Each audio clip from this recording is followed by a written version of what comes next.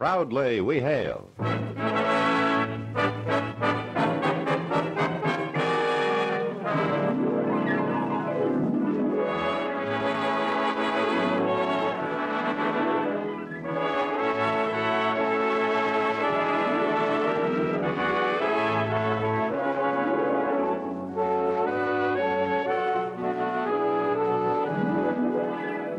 From New York City, where the American stage begins, here is another program with a cast of outstanding players. Public service time has been made available by this station to bring you this story, as proudly we hail the United States Air Force.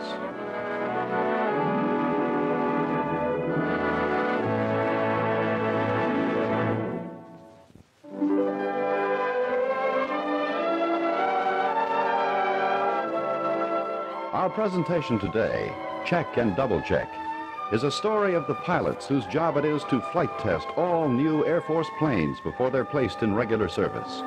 Proudly we hail Captain Richard I. Rick Johnson and the officers and men of the Air Force unit at Republic Aviation Corporation. Our first act curtain will rise in just a moment, but first...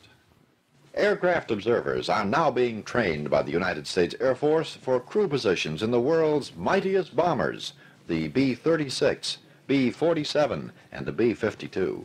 Can you qualify? Well, if you're between 19 and 26 and a half, single, and a high school graduate, see your aviation cadet project officer at the nearest United States Air Force recruiting station today. Wear the silver wings of your United States Air Force. And now your United States Air Force presents the Proudly We Hail production, Check and Double Check.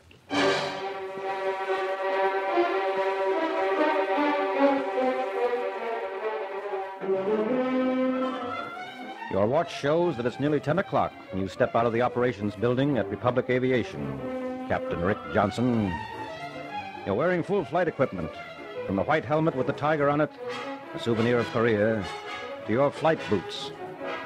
You glance up into the morning sunshine. It's CAVU weather, ceiling and visibility unlimited. And weather is important in your kind of job. You're an acceptance pilot for the United States Air Force.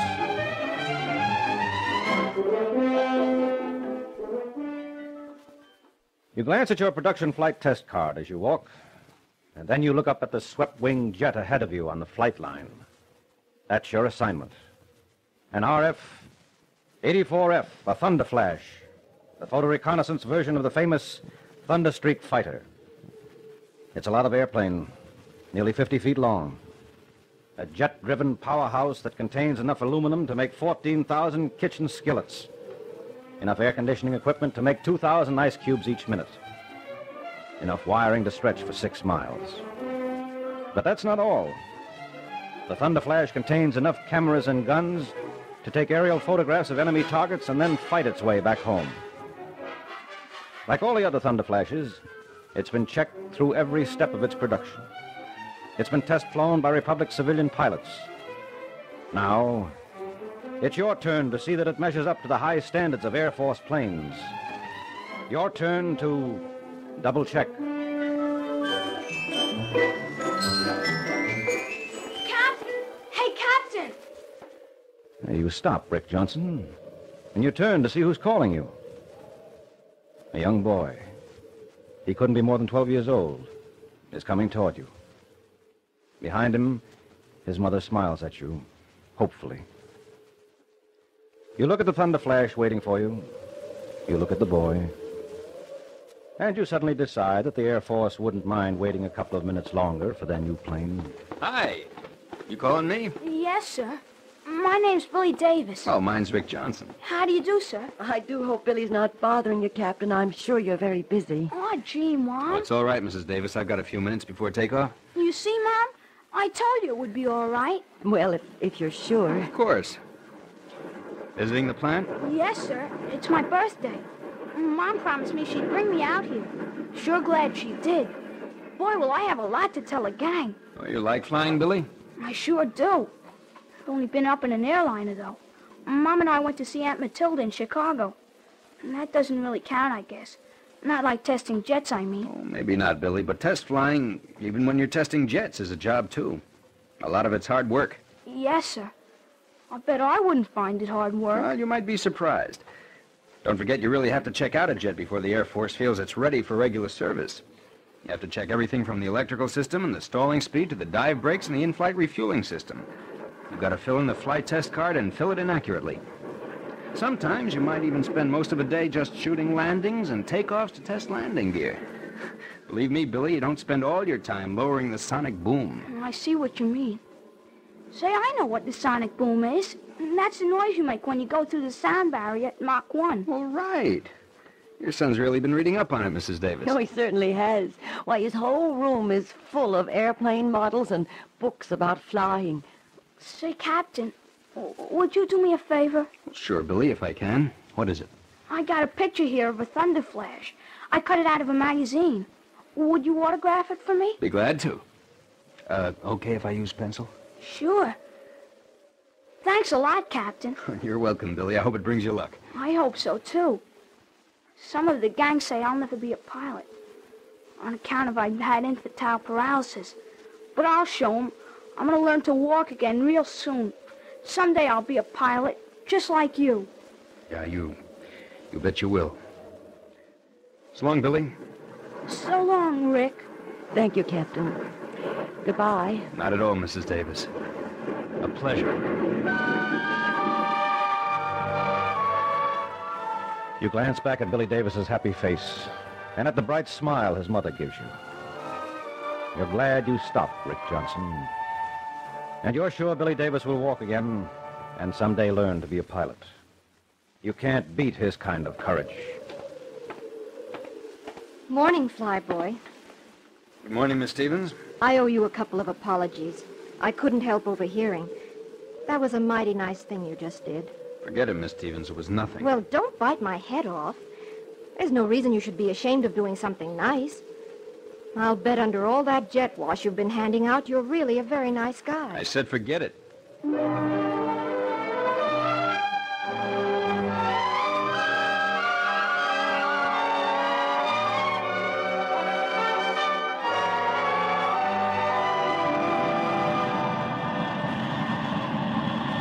You're in the cockpit of the Thunder Flash, Air Force 394, Rick Johnson. You ease it down the concrete taxi strip next to runway 14. The canopy's back, and the fresh breeze hits your forehead over the oxygen mask. And behind you, the big J-65 Sapphire engine, a power plant that can deliver 7,200 pounds of jet thrust, thunders quietly, eager to be up in the air. You've just completed your pre-flight check and filled out part of the test card strapped to your knee. The blank spaces next to some of the listings like hydraulic pump, brakes and lights, totalizer, RPM, have numbers or symbols in them now. Now you're at the end of the taxi strip.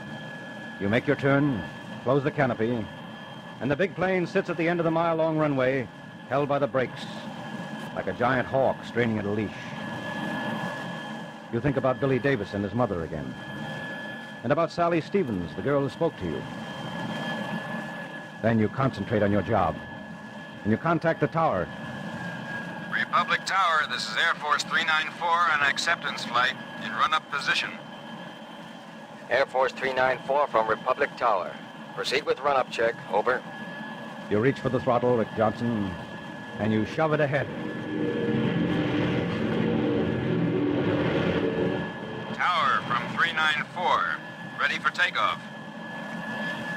Roger. Altimeter 2989. Wind south at 10 knots. Temperature 73 degrees. Roger. Dive brakes up. Check. Stabilizer set. Check. Canopy. Check. You are cleared for takeoff on runway 14. Roger.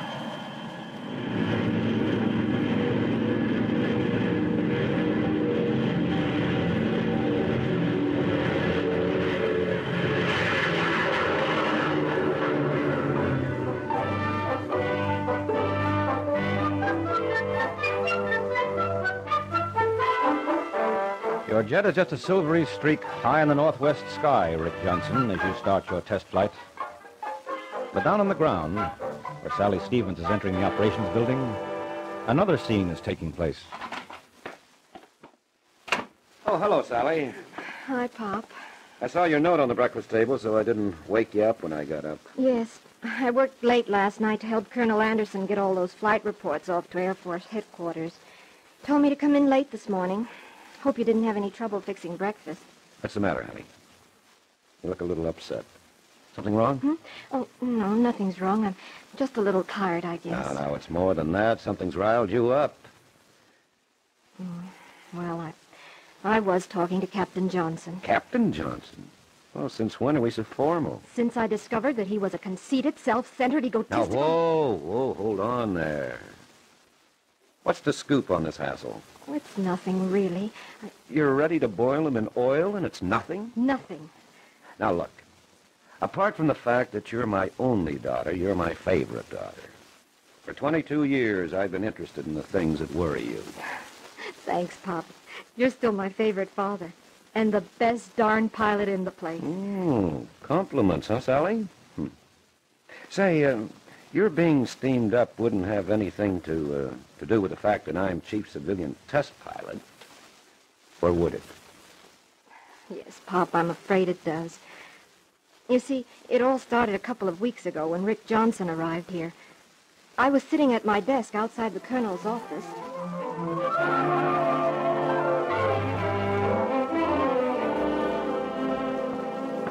Well, and a good morning to you, too. Well, oh, good morning, Captain. My name's Rick Johnson. Tell me, do you live around here? Captain Richard I. Johnson. That's right, and your name is... We've been expecting you. You were transferred here as an acceptance pilot according to your orders. Yes, here they are. Now, if you'll wait over there for a few minutes, Colonel Anderson will see you. Well, I'd like to wait here. That's a nice, soft chair over there. Maybe, but the scenery is more interesting over here. Well, if you insist. Have you met any of the other pilots? Only one, a civilian test pilot. He introduced himself downstairs. You know, I could hardly believe he was a test pilot. What do you mean, Captain? Well, flying jets, particularly the ones they make here, is no cinch. You've got to think quickly and act quickly. This pilot I met, Pop Stevens, I think he said his name was, ought to be in a nice, easy desk job. Why, he looked old enough to be your father. I have news for you, Flyboy. He is my father. Jack Stevens can fly rings around hot pilots like you. He can jockey anything from the smallest spam can we've got around here to the hottest stovepipe over at Experimental. He was flying when he was 16 and barnstorming in the Middle West when you were still in knee pants. He's still helping Uncle Sam the one way he knows, by flying. Yes, he's old enough to be my father, and I'm very proud of the fact that he is. Now, if you'll be so good as to wait over there, Captain, I'll tell Colonel Anderson you're here.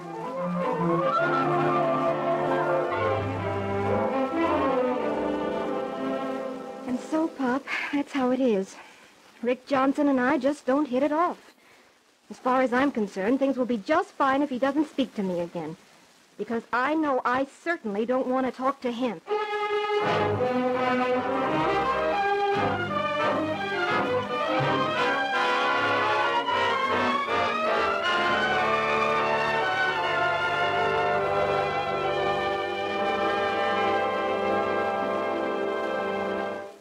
You are listening to the proudly hailed production Check and Double Check. We'll return in just a moment for the second act. Daring and imagination, courage and science. These have propelled us straight into the jet age, the age of airspeed faster than sound, of flight into the farthest frontiers of the sky. How would you, young man listening today, like to master one of those jet planes, sleek, powerful aircraft which represent the last word in military aviation? They're considered safer to fly than propeller planes. If you qualify for and successfully complete the interesting, exacting training of an aviation cadet, you'll have your chance. As a pilot in the United States Air Force, practicing a challenging career in the service of your country, you'll start as a second lieutenant, earning more than $5,000 a year. Now, if you're between 19 and 26 and a half, in excellent health, single, and meet the mental and educational requirements, you're eligible to apply for the 16-month flight training course. See if you can qualify at your nearest Air Force base or drop in at your local United States Air Force recruiting station. You are listening to Proudly We Hail. Now we present the second act of Check and Double Check. In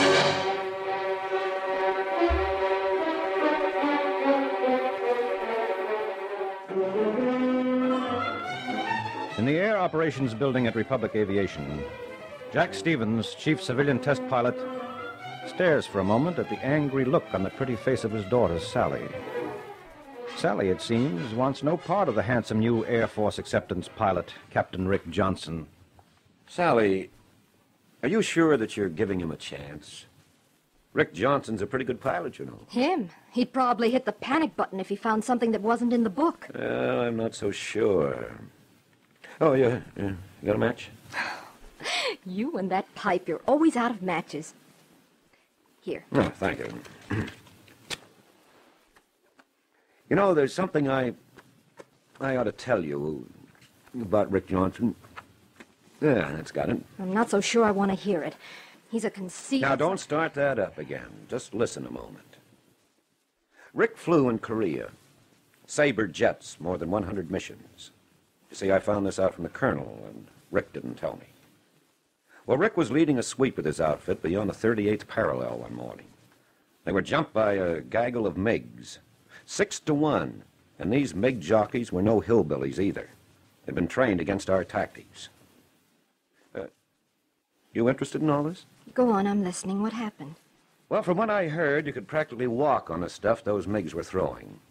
And Rick barreled the flight through the whole pack, knocked off a couple of Reds, made the turn, came back through them again.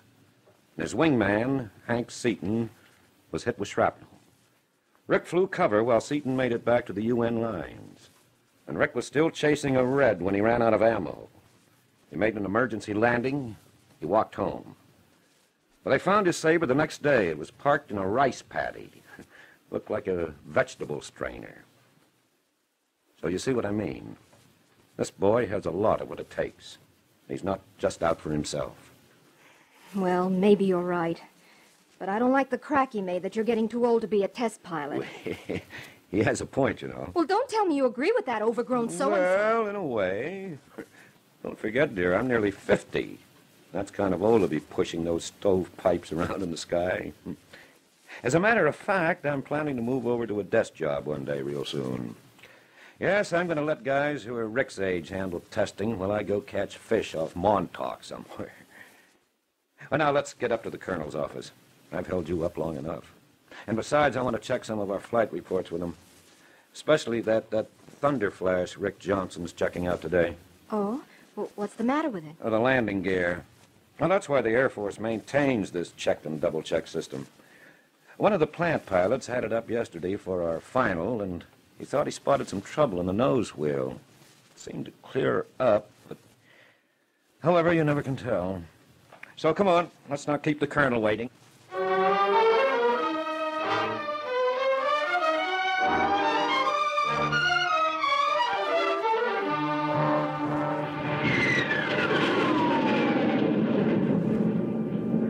You're nearly 100 miles away from the Republic field, Rick Johnson. Altitude? Over 40,000 feet. Airspeed? Over 600 knots. The production flight test card for Air Force 394 is beginning to fill up. You've checked the 200 different levers, gauges, buttons, and dials in the Thunder Flash's cockpit. Yes, you've given Air Force 394 a real workout, Rick Johnson. Equal to most anything the aircraft would face under combat conditions. But your job is not over. So you snap on your radio again. Republic Tower, this is Air Force 394. Over. Air Force 394, this is Republic Tower. Over. 394 to Republic, proceeding to diving area. Over. Roger, 394. Ahead of you, sparkling in the sunlight, and nearly 7 miles below you, is the Atlantic Ocean. You're heading for the diving area or Fire Island. This is the critical test. You're going to dive the Thunder Flash at more than the speed of sound. Your stomach tightens, and your hand grips the flute on the control stick. Your eyes range quickly over your instrument panel, the pinball machine, and you give the go handle a shove forward, and down you go.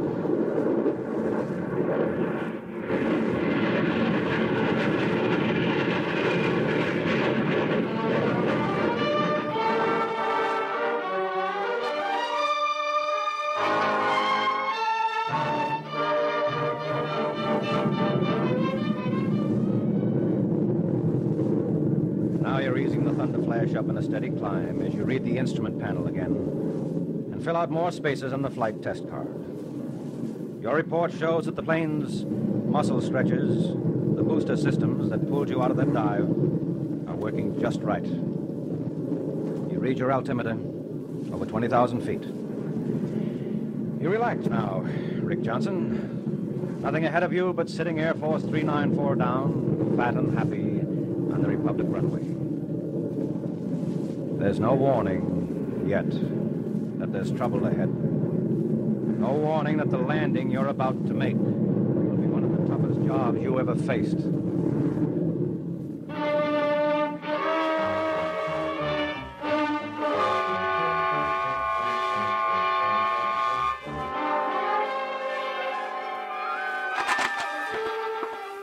Morning, Colonel. Hi, Mary. Morning, Sally. Hello, Jack. If she's late, it's my fault. We were shooting the breeze outside in the hall. Now, she's entitled to it. We worked pretty late getting out those reports. If they had a civilian medal for secretaries, I'd recommend her for it. Thanks, Colonel Anderson. It really wasn't tough. Well, I'll get it. That's all right, Sally. Don't bother. Colonel Anderson. What? Repeat that. All right, I'll be right up. What's up, Murray? Trouble? Big trouble. That was the tower upstairs. One of our pilots was about to land a jet when they noticed his gear was fouled. They sent him up again. Well, what pilot is that, Colonel? Captain Johnson. Rick Johnson, I knew it. It's that nose wheel. Well, come on, let's go.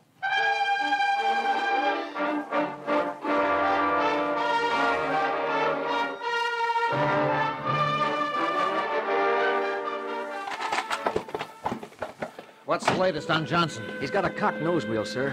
We thought the gear looked funny when he was about to set that Thunder Flash down, so we ordered him up and made a visual check with the binoculars. It's pretty bad, sir. The nose wheel is cocked at an angle of about 45 degrees. Gear must have jammed coming down. I say, you closed the field? Yes, sir. Rescue crews are standing by. Johnson is circling the field. Okay. Let me have the mic. Yes, sir. Air Force 394 from Republic Tower. This is Colonel Anderson. Can you pull up your gear? Tower from 394. No dice, Colonel. Gear won't retract. I'll have to make it the hard way. Over. Yeah, the hard way is right. If he sets that hot baby down on a crooked nose wheel, he'll ground loop all over the place. How's his fuel? I don't know. Let's check. 394 from Tower. What's your fuel situation? Over. Tower from 394. Can't keep her up here much longer, sir. Over. Roger, 394. Well, that's the story, Jack. Looks like we're going to need those crash trucks. I can't see how he's going to grease this one in. Yes, you're right. I sure hate to take a chance on a good pilot, even to avoid losing a brand new What was that you just said? I don't know. I guess I said it'll be tough greasing this one in. That's it. That's how we can get him down. Let me have that mic. Okay, here you are. What's the idea? You'll see, you'll see. Crash truck from Tower. You got foamite extinguishers on the truck? Tower from truck. Yes, sir. Good. Now, here's what I want you to do. Go down to the north end of the runway.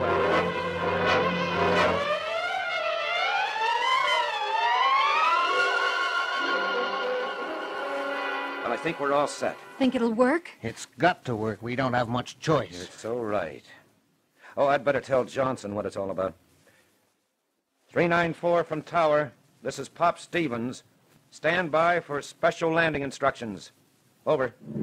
Tower from 394. Go ahead. Over. 394 from Tower. Now listen carefully. We've laid a strip of foamite about 3 yards wide down runway 14. It's slippery as grease. Can you see it? Over. Tower from 394. Yes, I can. What do I do with it? Over. 394 from Tower. You're to straddle it with your wing gear when you come in. Set the nose wheel down on the foamite and ease on your brakes. The nose wheel should slide on the foamite strip so that you can hold her on the runway. Don't let that cocked wheel get off the foamite. Don't let your wing gear get on it. If you do, you'll pile up. Is that clear? Over. Roger, Tower. I'll really grease it in. Take over. Yes, sir. 394. Wind is south at 10 with gusts to 20. Make straight in approach on runway 14. Over. Roger, and Wilco.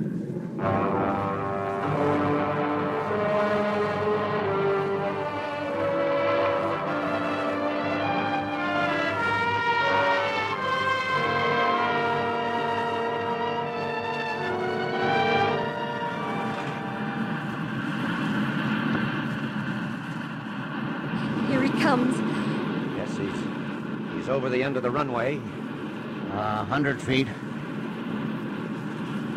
50. 20. 10. He's on the ground. It's working. It's working. Look at that wheel slide. He did it. Whoa. Never thought we'd have that one made.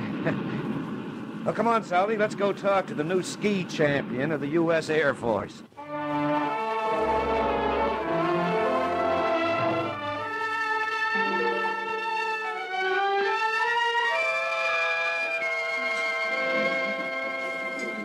Oh, that sure was a wonderful lunch, Mr. Stevens. Mister? Oh, call me Pop. Usual title when your hair gets enough gray. Okay, Pop, you asked for it. One thing, though. You two are my guests today. No, not a chance, no. As a matter of fact, Sally's picking up the tab. Aren't you, my... Hey, oh, no, my ankle. Now stop Tell that. us about that landing, Rick. Well, you know most of it. It wasn't until you, Pop, thought of greasing up that runway with fomite that I could get her down. Well, Pop, I guess I owe you a big apology. Oh, what are you talking about? It was nothing.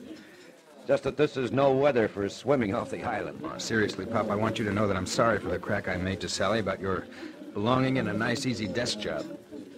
As far as I'm concerned, you've got the toxin savvy about anything with wings on it. Thank you, Rick. I'll tell you what. How about you two having lunch with me again day after tomorrow? Well, thank you, Rick, but I've got a pile of work to take care of. I've got to get used to that desk you were talking about. It's time our younger pilots and you Air Force Joes took care of the check and double-check routine. So, well, I guess you'll just have to have lunch with Sally. That is, if there are no objections. In this case, I think I would say objection overruled.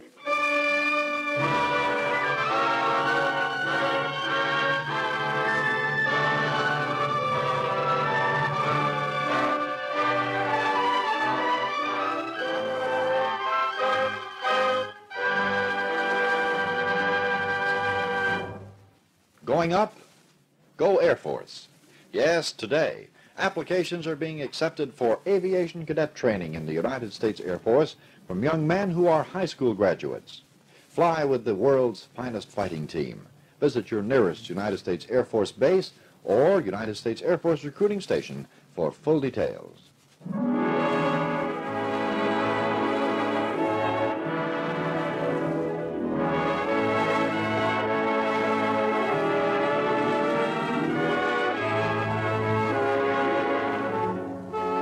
This has been another program on Proudly We Hail, presented transcribed in cooperation with this station.